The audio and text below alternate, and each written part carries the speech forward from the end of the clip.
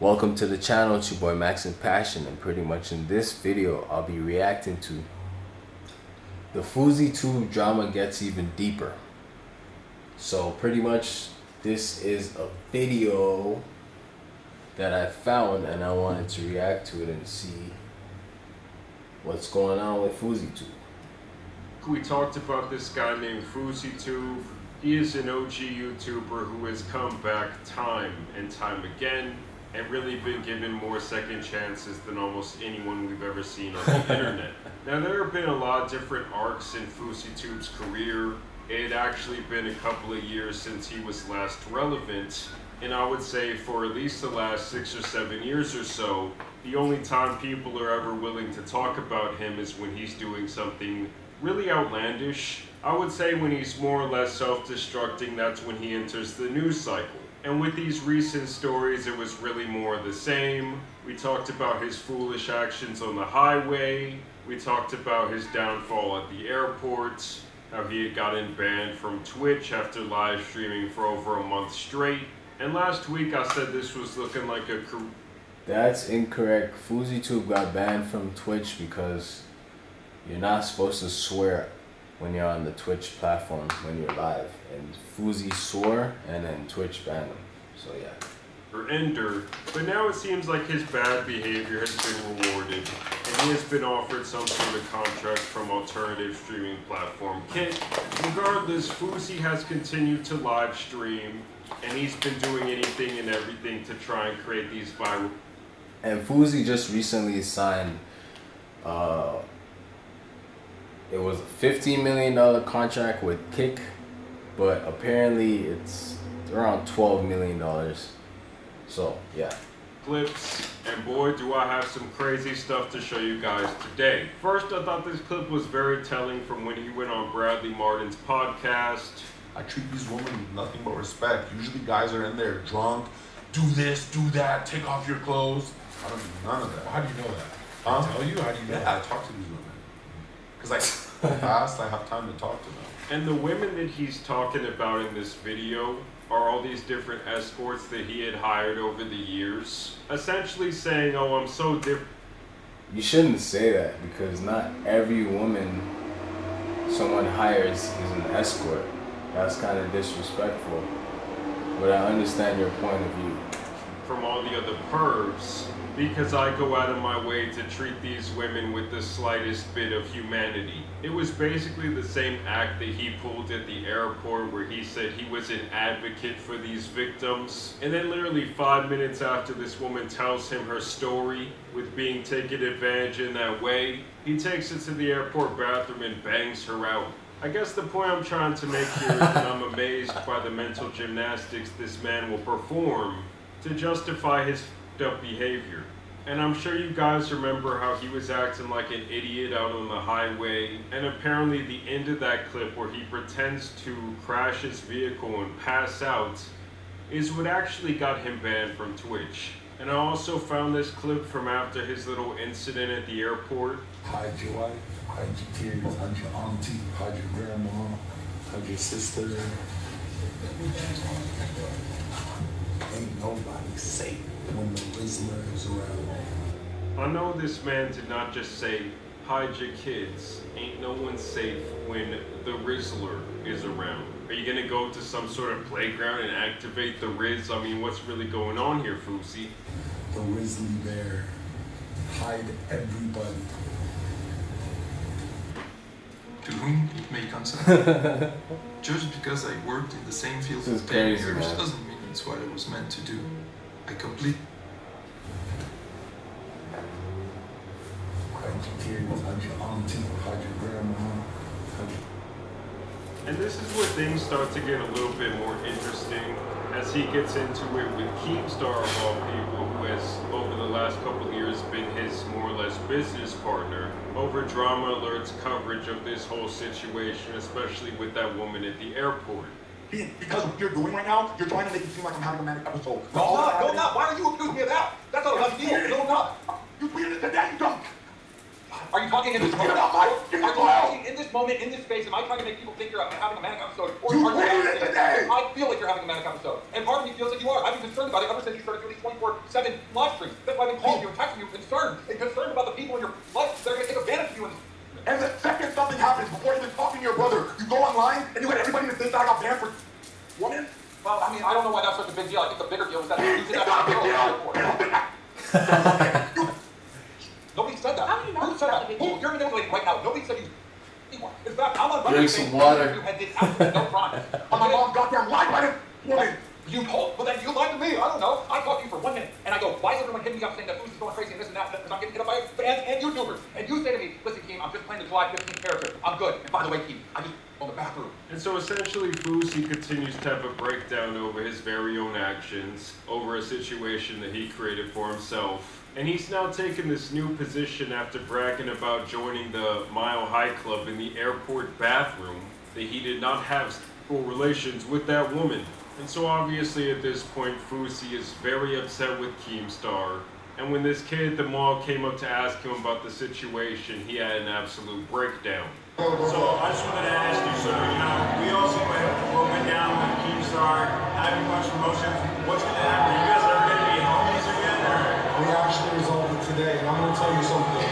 You had the chance to interview Fouseytube. You could have asked me for life-changing advice. How do I get out of depression? How do I do this? And you chose to ask me about drama. This is going to go viral for you either way, but this interview's over. Have a good day. No, I wanted to keep asking. There's no way you're not G7. Go home. And you see how this guy goes so quickly from being this fake, humble creator, trying to be relatable, basically trying to be a sob story, to once he gets a little bit of money and gets a little bit of clout, he sees himself as this all-important figure, like he's Jay-Z or some, basically successful businessman, and that he was going to give this kid some sort of life-changing advice. Like at this point, he's really nothing more than a glorified train wreck that people like to view for their sick pleasure. And so the result of that confrontation is basically that he went around Las Vegas acting like an absolute maniac. What?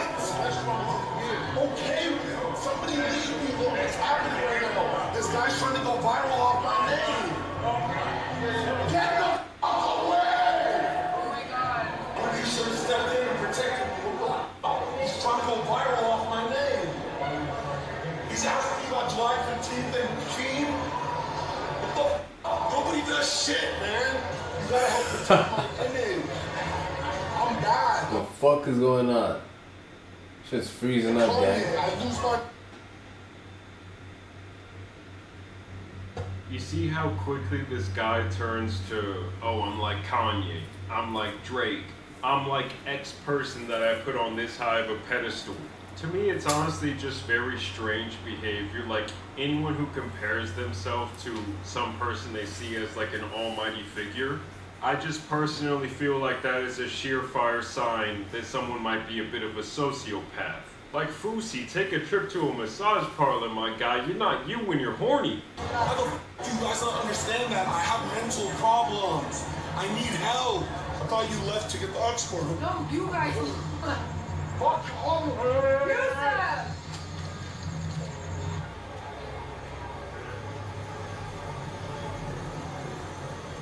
And so this is the current state of society that we live in, where someone like this gets rewarded for acting like a clown. And I did see a lot of people in the comments of the video I made about this situation last week, talking about how Fousey was winning and how he was this amazing guy because he's making all this money. And to me, it's almost like someone with his temperament, who has obviously shown time and time again that he cannot handle fame nor wealth. Like, I actually think it's a negative thing for him to get his hands on those things, because as we've seen time and time again, just as he does is when he starts to get this massive ego, I mean, it's totally out of control, and that's when this guy just goes and his whole life. I also found this to be hilarious. This man actually got exposed by his very own therapist after he was trying to claim that nothing went down that airport bathroom. She accidentally told his dirty little secret. Oh, you know, a friend of mine tried to say today that I wasn't sober. It was so hurtful.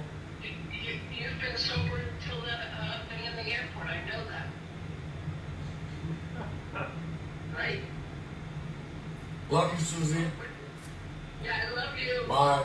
So she says you've been sober since that day in the airport, alluding to the idea that he obviously did something with that woman. People also posted up these pictures after he said, I did not touch her, and yeah, they look pretty handsy there, look pretty comfortable.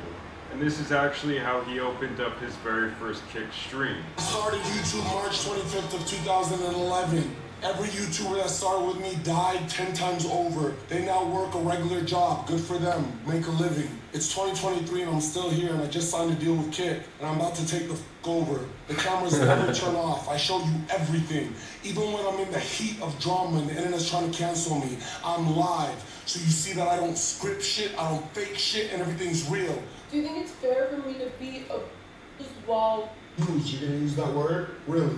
Yeah, that's emotionally. Alright, this conversation is done as well. I wanna No, work here's the things out. difference. I'm here Here's the for difference. you. I'm not saying you can go with actually wanting you to stay. I'm saying you can go because I want you to f*** out. That's why. It's not Why? me. I want to be here. No. And so basically the self-destructive cycle continues. It's just like last time with the whole July 15th thing. He started treating the people around him like shit. And we're really almost to the end game here where this guy crashes and loses absolutely everything. Disappears from the internet for, you know, maybe a couple years. And then what, is he gonna try to come back at like the age of 40? He also got kicked out of the Las Vegas hotel that he was staying in. You and your hotel, dog. You and your hotel. They're kicking us out. So disrespectful. I said, punch me right now. I'll record you. Punch me.